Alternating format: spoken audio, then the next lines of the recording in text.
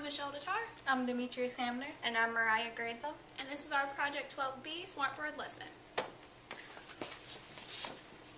The Common Core standard we use is literacy, demonstrate command of the conventions of standard English capitalization, punctuation, and spelling when writing.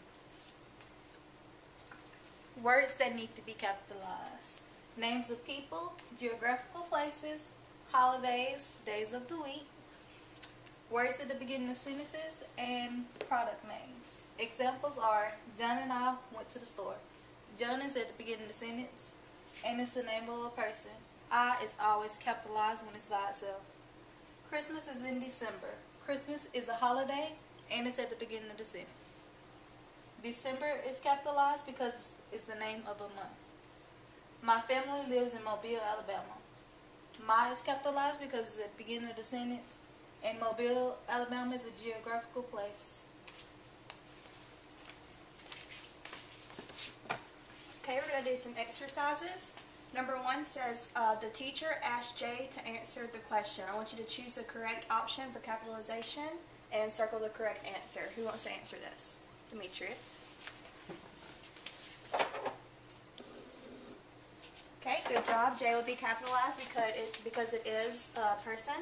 Number 2 says, your class will study about China next week. What needs to be capitalized in this sentence? Michelle? Good job, Michelle. Number 3 says, I have a dentist appointment on Friday. What word would be capitalized in this sentence? Friday! Okay, good job. Friday would be capitalized because it's the name of the day of the week. The next lesson is on how to use apostrophes to show possession and form contractions. Examples are, you're a good student. You are a good student. Karen stole Jake's toy. Jake shows possession, so it has an apostrophe S on the end because it's Jake's toy.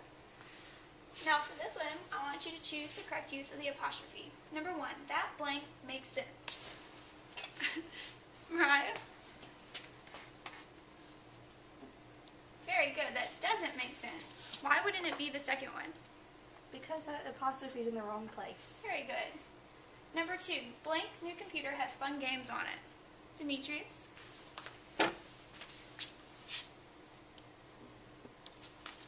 Very good. Bob's new computer has fun games on it. Bob is showing possession, so it has an apostrophe S on it. Number 3, blank almost Thanksgiving. Mariah?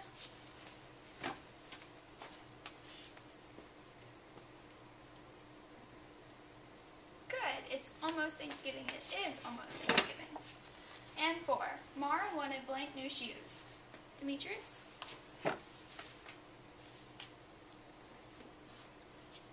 Why did you put that, Demetrius? Because it has an S on the end. But wouldn't we want an apostrophe to show possession? Are we showing possession?